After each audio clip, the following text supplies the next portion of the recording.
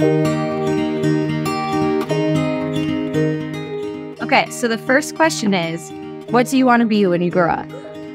I want to be a famous soccer player, a dentist, a scientist. I want to be a ballerina, a teacher. I've been so impressed with the school staff. They all come from such diverse backgrounds, and then they come here and contribute. They didn't know each other before they started working here, but now they're collaborating, now they're a team. They don't have to do that, but they choose to collaborate because they value each other, they value the community that we have here. Ultimately, they value the students. It's not that they're different than any other teachers, it's just that they have a heart for being able to share their faith while they're working with kids and just get involved in the whole child's life. I grew up going to private schools off and on, and then I finished out my school in a private high school. The years that I did spend in private school were really successful for me. I was both academically thriving and super socially, emotionally happy. So as far as what brought me back here, it was going to be those roots of having gone to private school and knowing what experience it can bring for students. Why do you like your teacher? She's fun and she helps us do shapes and read. I like that she's kind. And she tries to make us grasp the concept and make sure we know what we're doing. She's a good teacher. She gives us free time. Yeah, mine too. Mine too. I just know that the teachers, they care. You can tell that they care and that they love their students and that they really want the best for them.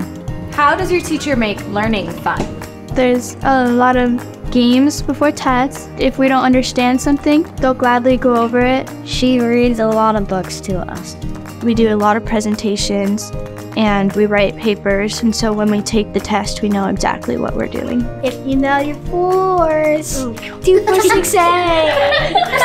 That's 12, 14. One of the biggest challenges we have this year is space. We had to give up our cafeteria and our library for classroom space, which is a wonderful challenge to have, don't get me wrong. But if we want to continue to grow, how do we use it? What are we going to do? So people volunteering or people having ideas, people giving money, I mean, all those different things work together to make it better. There are so many wonderful programs out there. There are so many opportunities for students to grow in so many ways, but we just can't afford it. Being able to have those funds would definitely allow us to explore those opportunities and give our students more access to things that will help them be successful in the future.